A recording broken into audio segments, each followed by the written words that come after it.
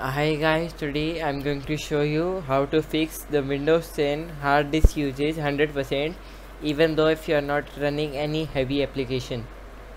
So let's start.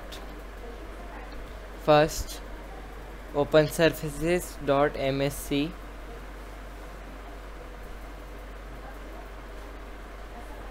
Open it. Now there are certain services that you need to disable. For example,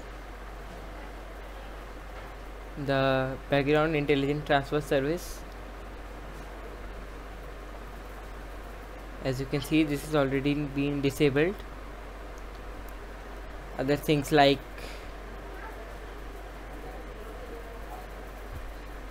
Windows search, this is also disabled, and some manual things like Xbox Live, I don't use it, so I better set it to disabled.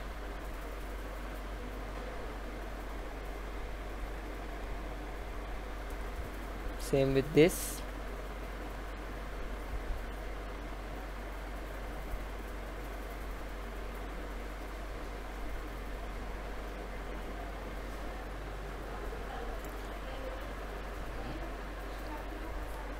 Also disable the Windows automatic update. After disabling it, Windows won't update automatically, you will have to do it manually.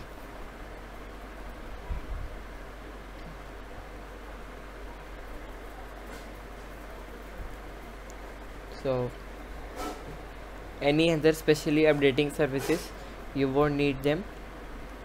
Like this is also disabled. So this is what you can do here. There are other things like people who usually have Skype with them have this problem. So let's fix Skype for this. Go to local disk C, program files x86 and go to Skype. Now in the phone folder, right click and go to properties, go to security and edit. Only select right under all application packages and click OK.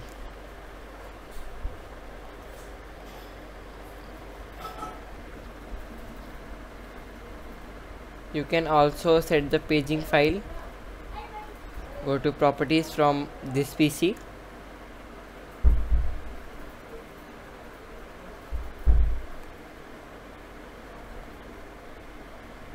go to advanced system settings,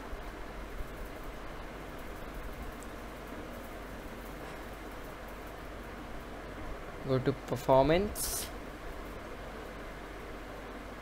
advanced and paging file.